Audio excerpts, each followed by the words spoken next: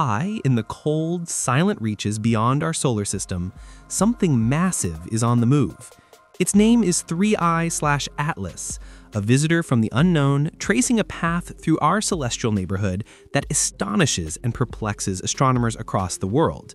For the third time in human memory, we are observing the passage of an object not born in our own solar system, but this time, what we're seeing is utterly unlike anything that has come before. The story of 3I/Atlas began, as so many cosmic tales do, with a fleeting point of light, first detected in July by our ever-watchful network of observatories. At first glance, it seemed to be another interstellar wanderer, a cousin perhaps to the enigmatic Oumuamua or the icy interloper Borisov, but quickly, data began to accumulate, feeding into the hands and minds of researchers who sensed something extraordinary. As optical measurements poured in from 227 observatories around a globe, over 4,000 distinct astrometric readings collected between May and September, an unmistakable trend emerged. This object was not just large for a comet, it was anomalously massive by any standard, an order of magnitude beyond its predecessors. Under the careful scrutiny of a team led by Richard Clote, Peter Ver, and Harvard astronomer Avi Loeb, the numbers told a tale both confounding and compelling. Here was an object that could be up to 3 miles long, and possibly even more. The team's investigation zeroed in on the non-gravitational forces that usually nudge and jostle a comet as it journeys closer to our sun. Forces produced by jets of vaporizing gas, erupting from the sun-warmed surface, and pushing the nucleus ever so slightly off course. In the case of previous interstellar objects, such as Oumuamua, these non-gravitational accelerations posed persistent puzzles, defying straightforward explanation. But 3I/Atlas? Here, the deviation was almost non-existent, less than 15 meters per day squared. It was as if the forces meant to buffet it had found themselves pushing against a mountain, not a pebble. Calculations derived from these observations established a lower limit for the comet's nucleus, at least 5 kilometers, or a little more than 3 miles in solid diameter. This, in turn, suggested a minimum mass of 33 billion tons, an object several orders of magnitude mightier than any interstellar wanderer previously glimpsed within our cosmic doorstep. Enter the James Webb Space Telescope, humanity's sharpest eye in the cosmos. In early August, Webb turned further revelations, recording a mass loss rate from 3I/Atlas of roughly 150 kilograms every second, hurled into space at 440 meters per second. When scientists plugged these numbers into the complex equations that balance mass, momentum, and the inevitable outgassing of volatile ices, there was no escape. The mass of 3I/Atlas had to be tremendous. The optical and infrared images gathered by the Hubble Space Telescope had already hinted at this scale, their bright, unyielding core revealing a nucleus unmatched in stability and brilliance compared to ordinary solar system comets. Not only was 3I/PETLES huge, it was exceedingly resistant to external forces, undeterred by the continual outflow of gas that usually would alter a comet's course over time. In late August, new images from Gemini South added yet another layer of intrigue, displaying a traditional cometary tail that blossomed from the interstellar nucleus, confirming its massive nature and further perplexing the community who followed its progress. And for Avi Loeb, a scientist well-versed in controversy and cosmic curiosity, the implications were immense. We should have detected an order of 100,000 Oumuamuas before discovering an object as big as 3I/PETLES, he explained, alluding to earlier models of interstellar debris, which predicted small rocky fragments in abundance, but few large bodies. The sheer size of 3I/PETLES and its remarkable rarity in our observations made it a profound statistical oddity.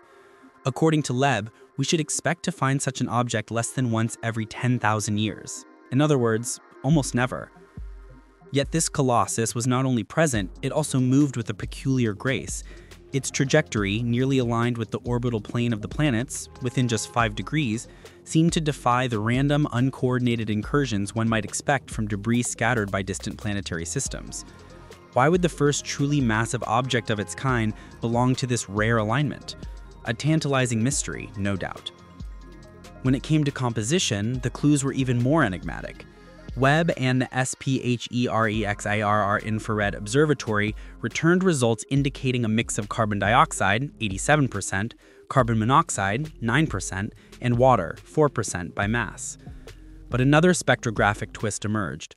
Trace amounts of cyanide and, curiously, nickel without iron appeared at odds with what's typically found in natural solar system comets.